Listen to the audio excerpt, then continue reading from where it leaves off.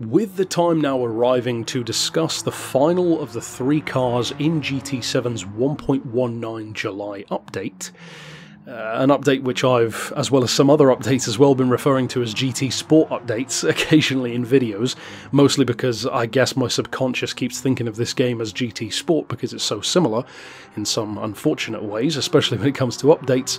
This, for me and for those who share my fandom of Maserati, is a pretty significant car. Not because it's necessarily one of my favourite Maseratis, in fact I certainly wouldn't say it's one of my absolute favourites, not that I dislike it, but for those who are a fan of the brand, it's not exactly like we had a huge amount to choose from. Now, for me personally, and I'm sure for any other Maserati fan pretty much, the number one would probably be the MC12, either in road or racing form, to see debut in the series. Maybe the MC20 now that that one's out, but for me the MC12 easily surpasses that one. This, though, goes to Maserati's heritage, and the interesting thing about Maserati is, for those who maybe aren't super fans of the marque, it tends to be the classic and vintage stuff which gets more respect. A lot of their road cars in particular, modern stuff especially, and when I say modern I'm talking anywhere in the last 30-40 years even, it doesn't tend to have the best reputation when it comes to reliability, and again I speak from personal experience, having owned 2 of them and one of them certainly didn't go that well, as some of you who've been around on the channel for a while will know. Now with that in mind, this particular model is a 1954 Maserati, so proper old school racing stuff. It's a front engine rear wheel drive car, and it is of course the A6GCS. Now the car has, unsurprisingly, a fairly low performance point level, at least compared to the other cars.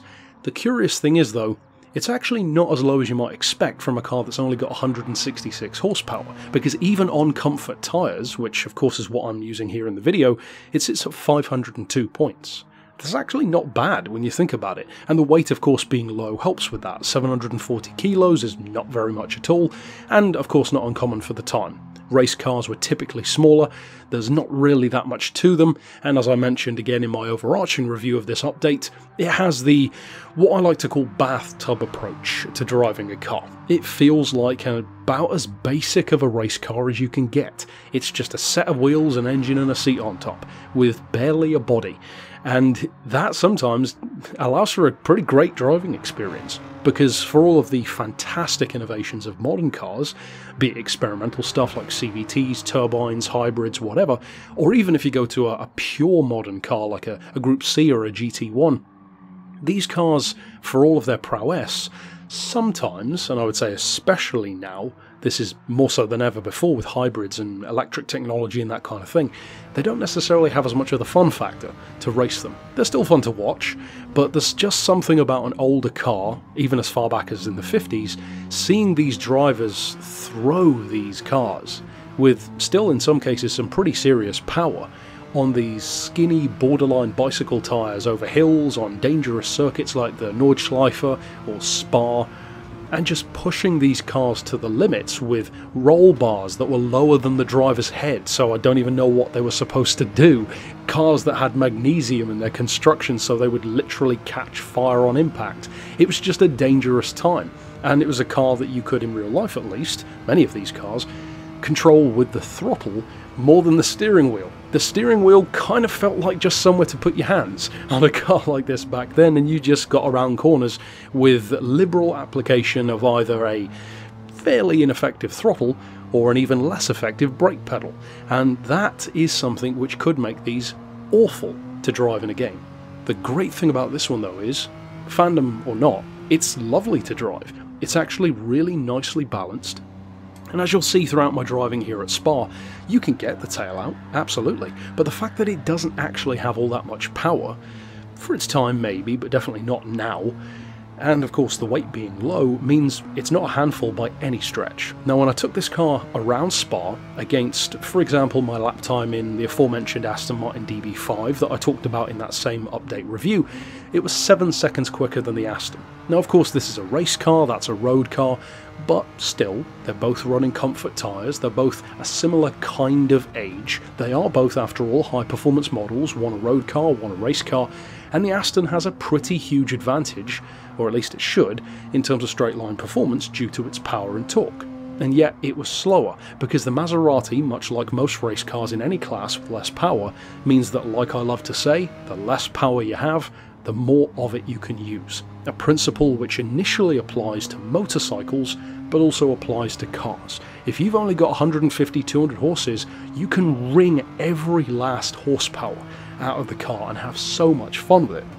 Now, in the case of this one, long story short, it's absolutely not an essential purchase for the vast majority of Gran Turismo 7 players.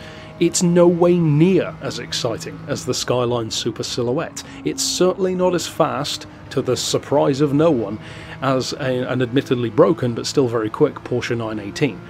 But it's a glorious collector's piece, it's a lovely little canvas to work from, and it's a second Maserati to work with, which for those of us like me is just great in its own right. Hopefully, according to the data leaks, we may get another Maserati or two in future, so I'm looking, of course, forward to that. For now though, I will say that this, despite not being by any stretch an essential purchase, is nonetheless a lovely little car to have in your arsenal. And because it doesn't need that much power to go quick, it actually means it could potentially be quite good for modest performance point related events, especially online. You might go up against people who can't afford a car like this maybe, who haven't done enough grinding to buy the 2.9 million credit price tag, which at least at the moment is what it is at Haggerty's, and of course that could change. That's the whole point of the dealership. For now though, I love this thing. It's a lovely little car, it's not one of my favourite Maseratis as I said, and even so it's still lovely to work with, regardless of the badge on the front. If you haven't tried it out yet, and if you can afford it, well, unless you're specifically eyeing up something else to buy and you've got limited funds, if you can afford to waste potentially 3 million credits on anything in the game, you may as well buy something like this, try it out, and it certainly isn't a waste. I'm not going to say you'll use it all the time, but I think you will like it. It looks nice, sounds nice, it's certainly a pleasure to drive, and it could actually be more useful than you might think. But overall, that's it for my thoughts on the Maserati. Great to see a second Trident-bearing classic, a beautiful one like this in the game. And of course, drop your thoughts down below. Have you bothered buying it? Do you love the car, hate the car? Were you disappointed by it? And are you as much of a Maserati nut as I am? Tell me down below. Of course, stick around for more on the channel. And for now, as always, thanks for watching.